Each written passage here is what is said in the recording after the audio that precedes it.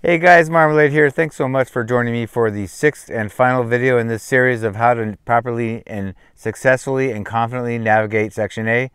If you recall, the very first video was how to get to the terminus if you're landing in San Diego and you want to try to find out the many ways to get there.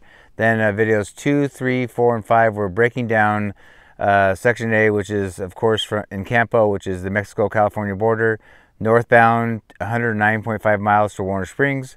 So I broke that down into 4 different videos, and this is the final video, which is really just about, I think maybe the most important one, which is really some stats about some of the surveys that they've taken from thru hikers, also some tips and tricks, and just thoughts about how to really think about what you're doing before you get started. In my opinion, once you get through Section A, you'll kind of experience roughly most of the things you need to do between camping and hitching and, resupply and just things like that, and navigating. So I think hopefully this series will help you. And like I said, this is an important video because it's more about training and base weight. I have a whole bunch of bullet points that I want to go over with you that will hopefully kind of finalize this whole series and get you going with a good start. All right, so the first thing I want to do is go over some stats that I thought were important for you to know. A survey they take every year. If you haven't signed up, go to Halfway Anywhere. I'll put his link down below in the description box. But he does a very, very thorough survey every year of the thru hikers. And that's where I got some of my stats. I actually chose to do 2019 year because, not because it was the year I went, but it was the last year we had non-COVID, full on, the trail full, like a real year where the stats weren't skewed by COVID. So some of these stats, let me read them because I'm not going to memorize them.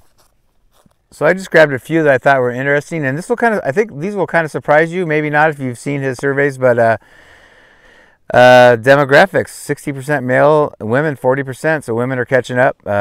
It's great to see. Hikers age range. So what I look at is, I'm currently, it's in March 2021, and I'm 58 currently. When I was attempting my thru hike, I was 56. But when you look at the age range, it's really interesting. I'm going to spew them out really quickly. Under 20 was about a percentage and a half. 20 to 24 was 14.7. 25 to 29 was 30.13, which is the largest age range, 25 to 29. 30 to 34 was 17.86. 35 to 39 was 10.45. 40 to 49, so we jump all the way for 10 years, is 7.65. 50 to 59, which was my age group, which is 9.28. And the last one, which is 60 to 69 is 7.65.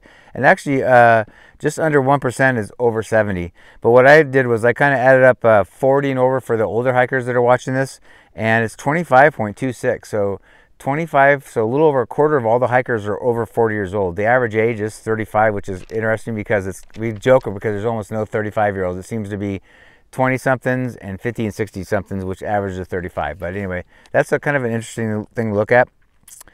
One of the questions I liked was, is this your first long-distance hike? 68% said yes.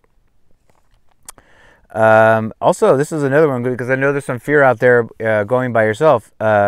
How many began their thru hike alone? 64.7%, so almost 65%. That's a lot. I did. The average length of a completed thru hike is 155 days northbound and 129 southbound. So I guess for some reason it's faster soboing.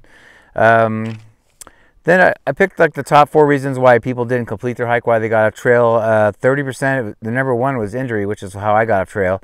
24.9% is just personal reasons.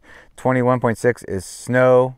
Maybe they just couldn't finish and quit. And then 5.1 was financial. I know it seems like financial is the higher one. People don't plan properly and don't really get what it's going to cost. But anyway, so those are some of the stats that I thought were kind of important and interesting. So like I said, I would check it out before you go. They did one for last year, and once you sign up and you get an email list, if you say you're thru hiking, you'll get the survey, and you can, if say you're thru hiking this year, you'll get a survey, and you can do it after the end of this year. And it really helps the hikers, and it's great to see the progression, like with more female hikers and just things like that. All right, so the first couple of bullet points I had were they kind of go together. The first one is training, and the other one is miles per day. So the thing I see all the time is people just, they have this fantasy of doing the PCT, but they don't really know, if they haven't done a thru hike, they don't know what they're in for. They might look into gear and stuff, but they don't actually train. I know people that live in flatter areas where they can't train for elevation up and down, so there's nothing you can do about that. But it's really, really imperative that if you can at all, to train and to hike and get yourself in pretty good shape. And more than the physical part of it, because yes, if you're 22 years old, you can get on trail and you're probably already in decent shape, but you can hike yourself into shape. Some people don't want to train. I don't know if they're lazy, but they just think they're going to do it. But it makes it much more difficult and unenjoyable, really, to be honest with you.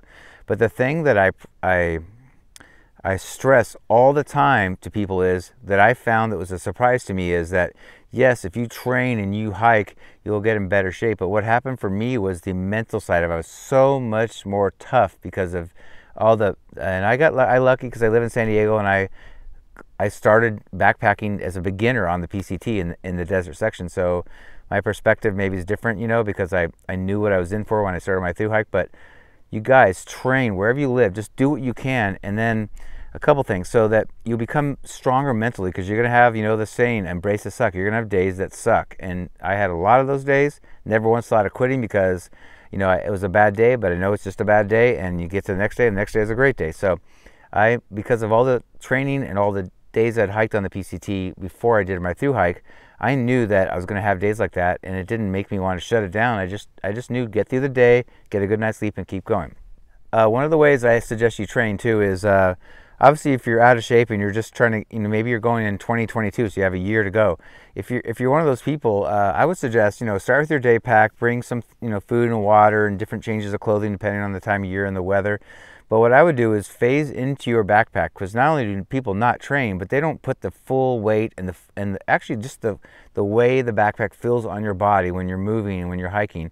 And what I would do is, if you feel like you're not in great shape, don't load it all the way up. I would just literally put your snacks and your food in that, but get the full pack, and then maybe you throw your cook kit in, and then you throw some clothes, and then you throw your tent. And I would work your way up and slowly add, maybe more water too, so that gets some weight, but add your gear in there till you have the full backpack of gear.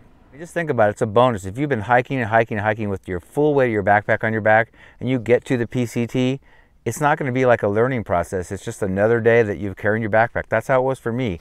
And so the training kind of goes hand in hand with miles per day. You have to listen to your body. You have to be open and be flexible, because yeah, you can say I'm doing 20 every day, or I'm doing 5 every day, whatever it is, but it's not going to happen that way. You're going to get to 5 and you still have 5 hours of light, and you're going to go, oh, I'm going to go to 10 miles, or I'm going to go 20 every day, and you end up, you're super leg weary or something, and you stop shorter. So be flexible. I always carried about half a day's extra food if I could help it, just in case I ever got caught in a storm, or a section took a little longer. I thought I could stretch out my food and I was good. Or if I got really hungry, I had extra food. But I tried to get my food dialed in, but I also carried a half a day's of food in case I didn't stay right on schedule. And I tried not to get hung up on that. I make a plan and hopefully it works, but if it doesn't, it doesn't. So in the last part of that miles per day is, is pick something reasonable. Some of the kids will just go out and start doing 20s, and before you know it, their knees hurting, their hamstrings hurting, all that stuff. Just pick you want to do, especially if you leave early enough, you have a decent amount of time to take your time, right? And some zeros. So just take what you think you can do right away. If it's 10, do 10 every day, and then ramp up. That's what I did. I started at 15 miles. I was hiking a lot, and I'd hike the PCT, especially Section A, a lot, so I knew what I was getting into. So I planned on roughly 15 miles a day, and I didn't take a zero. I did the whole Section A. I didn't take a zero. I didn't go to Julian or anywhere. I had one, so I did it in 7 days, and then I took my zero at Warner Springs. There's plenty of places to resupply. What I did, if you want to kind of follow what I did, I carried about 2.5 days. I knew I was getting, Mount Laguna is mile 43. I knew I was getting there in about 2.5 days. So I carried 2.5 days of food. And even though I live in San Diego, I sent myself a resupply package for the following 4 days from Mount Laguna to Warner Springs, and it worked out perfectly. So just, you can think like that, and so just kind of be conservative with your miles early on is what I'm saying. All right, so the next subject I want to talk about is actually test out your gear, and test it out multiple times, because even if you're a millionaire and you have the top of the line, whatever's perceived as the top of the line everything, that doesn't mean that it's going to work for you or that you like it. And I see so much on trail early on. In my through hike, I got to Hauser Creek, which is 15.4, and that was my 15-mile day. I get there, I'm setting up, and there was a lady there that was taking her tent out of the bag. It still had the tags on and everything, and she was reading the instructions on how to set it up. And it took her like an hour to set up her tent because she didn't know how to do it.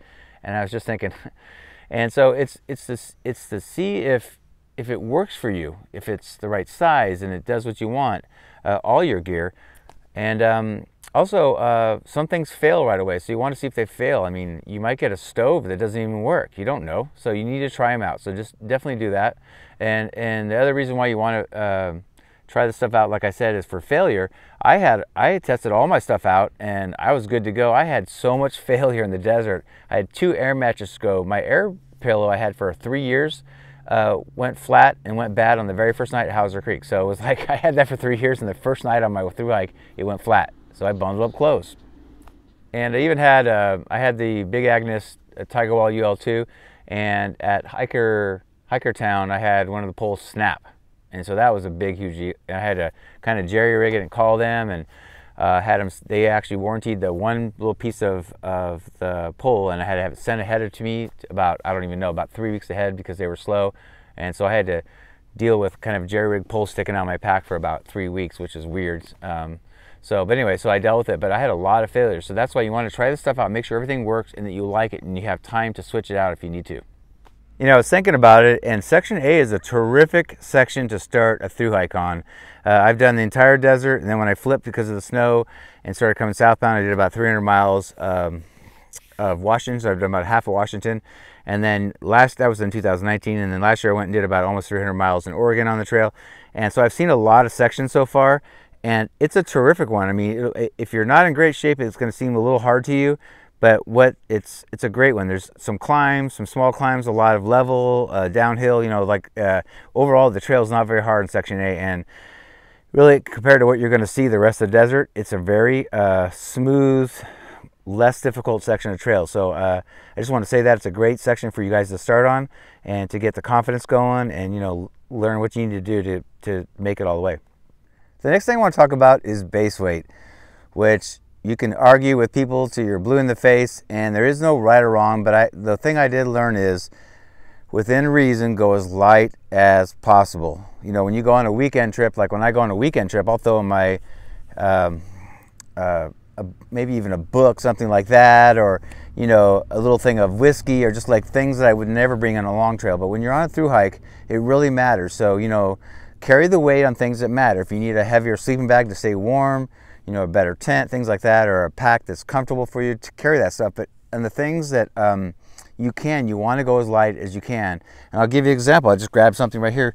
Some people, somebody I hiked with carried a bunch of these Nalgene bottles. They're heavy. This is about 4 to 5 ounces, and instead use a Smart Water bottle, which is like a ½ ounce. I mean, you know, when you carry 2 to 4 or 6 of these, however many you carry, that adds up. So even the container, you know, you want to go light. I know this kind of seems like common sense to most people, but it's not to everybody. And these will last a long time, and they're easily replaceable on trail. So, you know, just start using your noggin where you can cut the weight in areas that doesn't matter, and you'll be much happier in the end. I also want to show you, I made a rookie mistake. I was very experienced on the PCT, as I said, when I got on my through hike. And at the last minute, I did what you should never do, and I started throwing things in. I'm like, you know what? Yeah, I do cook, you know, I boil water and cook my food, but I'm going to get, you know, Dixie carries one of these, so I'm going to carry one. So at the last minute, I got one of these and threw it in my kit, threw that in there. I had an ace bandage in case I got hurt, and turned out later on I broke my ankle. But then I went out and bought this headband to kind of keep my ears warm, you know, if it was like a cool day. And I actually had waterproof matches, and they came from my camping kit. I don't know how they ended up in my backpack, but I was like, oh yeah, I'll just bring those. It's ridiculous. And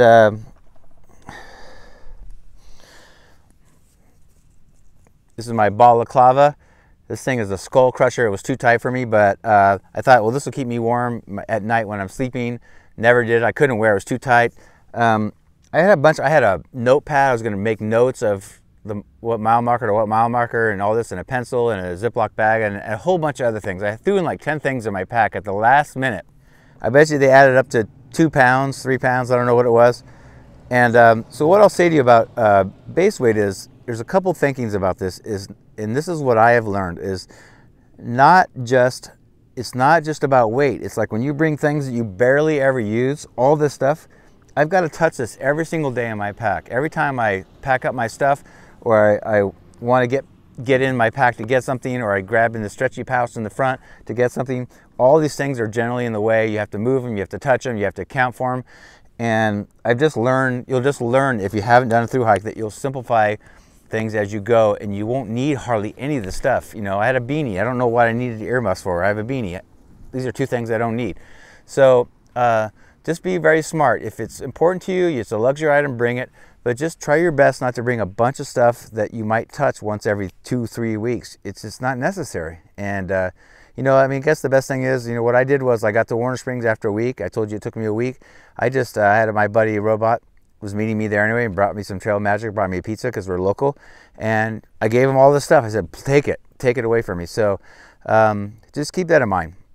Next, I want to talk about animals, and specifically for the first 100 miles, the only thing you're going to see is possibly a rattlesnake. I've seen a zillion of them. I still don't like them, but I decided that, you know, and if you add later in the trail, you know, I saw 3 bear. I have never seen a mountain, thank goodness, but I think what you should do is read up and study how to act towards them. Rattlesnakes, and that's one of the things, like, you know, a lot of the kids, younger kids on the trail want to listen to music and blaster. You should have one earbud out at all times. Not only have the slow hikers or faster hikers coming by you say, excuse me, let you over. Oh, I've been behind people and they won't let me over, and they don't know I'm there and they can't hear me.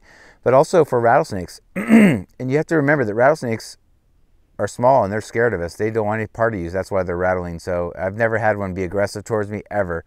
But you can hear them right away. So just maybe learn how to act towards them, and especially bear and mountain lion, just how to act when you encounter one. And it'll make you feel more comfortable and be a lot safer. All right, next topic up is weather.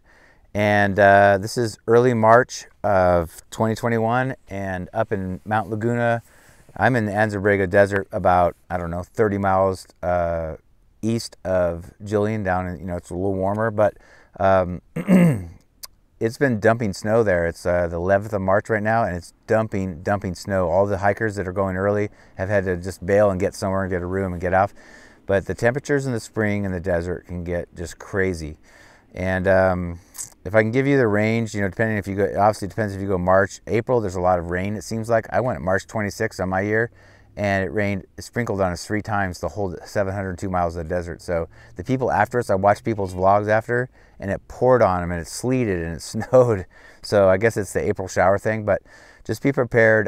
My first 10 days on trail, so even past Section A, it got down into the middle to high 30s every single night, so very cold.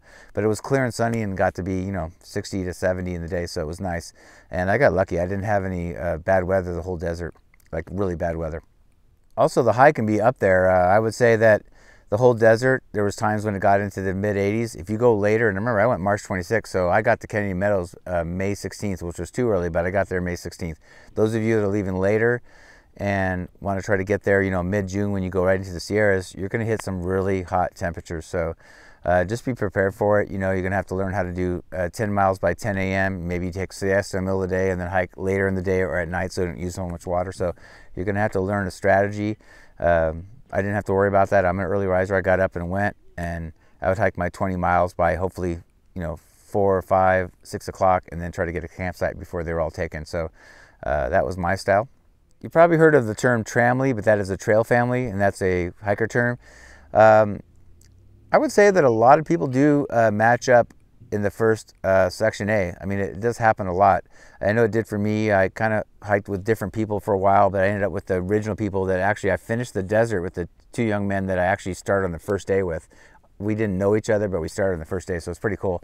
But yeah, tramleys, you know, some people want to do a solo kind of solitary kind of hike, but I think it's human nature to want to hike with other people, and also, you know, feel a little safer.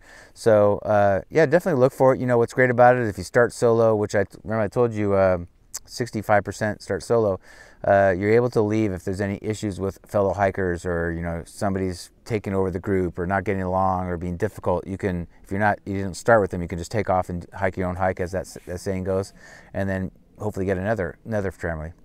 All right, the next very, very important topic in the whole desert, but especially Section A, when you're learning how to do it, is water.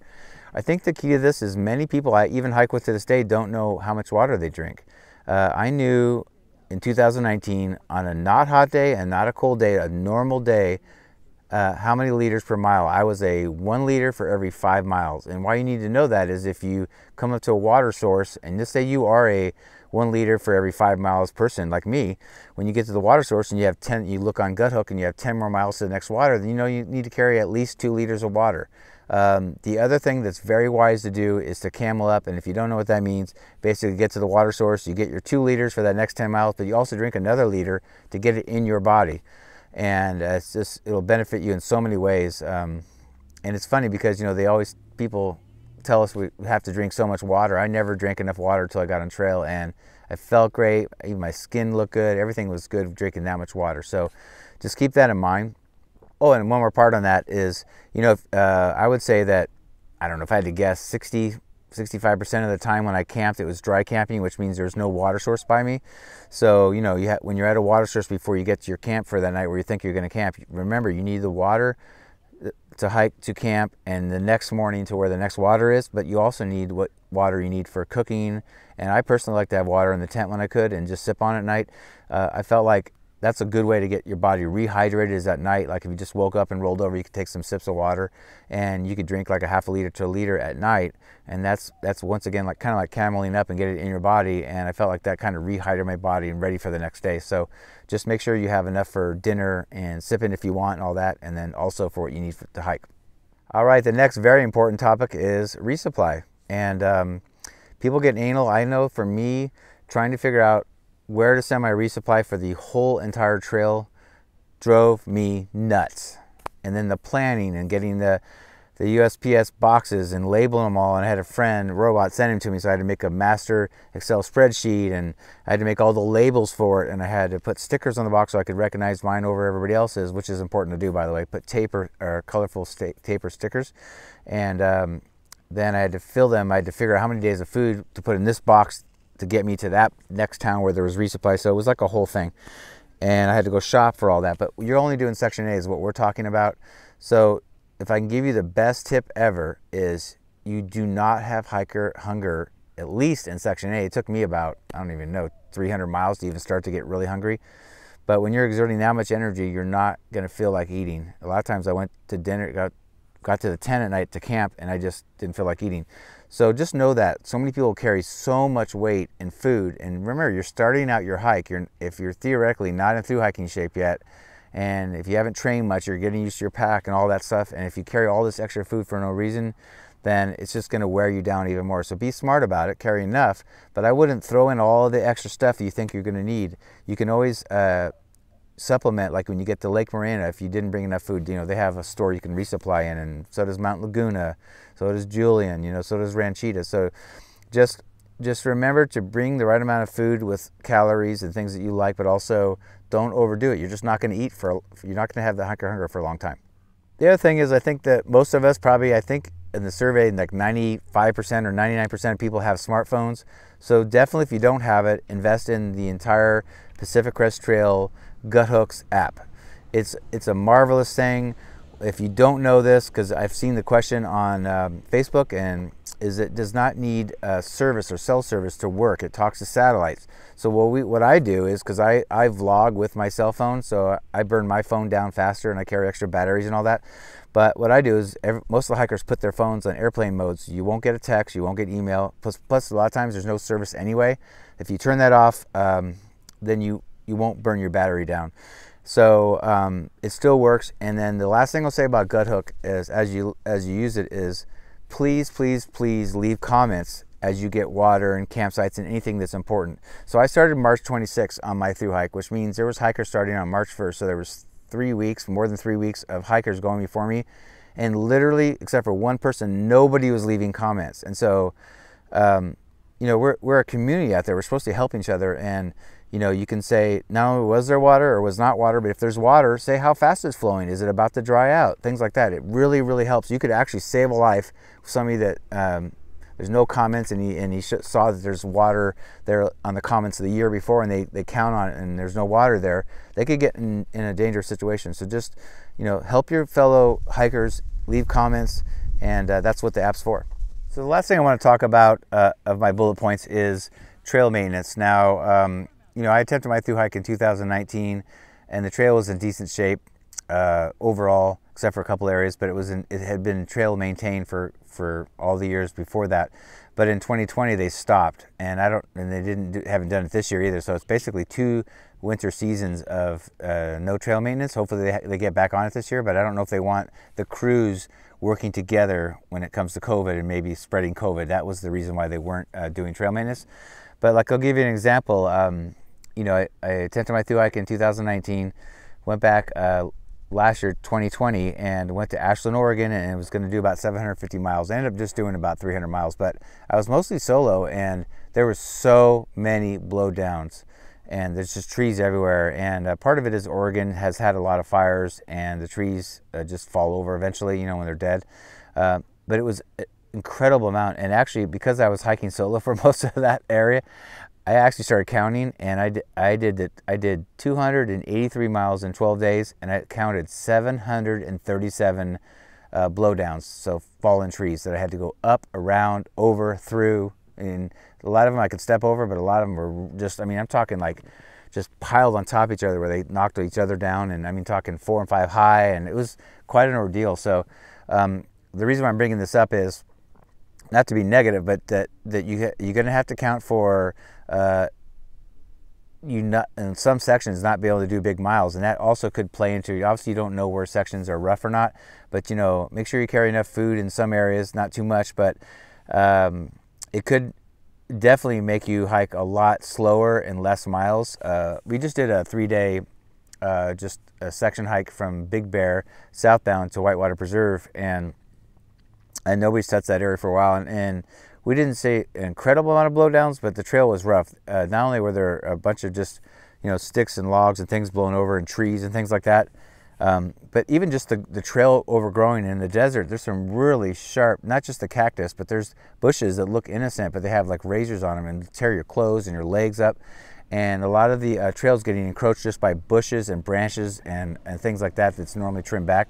So it's going to make you slow down and have to take your time to go through there. So just be prepared for that. And another note on that is that because of all the fires last year in 2020, there's going to be a lot of fire reroutes or reroutes you're going to have to create to get around. And that's obviously going to slow you down too. So just be prepared for it. Have a good attitude about it. Don't let it get you down. Every year, every class has their own issues. My year it was El Nino, and the incredible snow year it just screwed up almost everybody's hike. So everybody's flipping and jumping and doing all this stuff. So every year it's something. So just know that's your plight that year. Well, that about does it for this video and this series. So I hope you enjoyed it. Let me know what you thought down below. It was a labor of love. It was a lot of work trying to get all these videos put together and finding old video footage for showing you the trail, the first 109.5 miles and all that. But it was a labor of love. I enjoyed it. I'm really glad I did it now. It should be good for hikers for the next at least 5 years, because the trail is not going to change much, at least in Section A. So hopefully it helps you be more comfortable and confident in navigating Section A. If you haven't already, please subscribe. And if you like the video, like it. And that's about it. Cheers. Until next time, see you down the trail.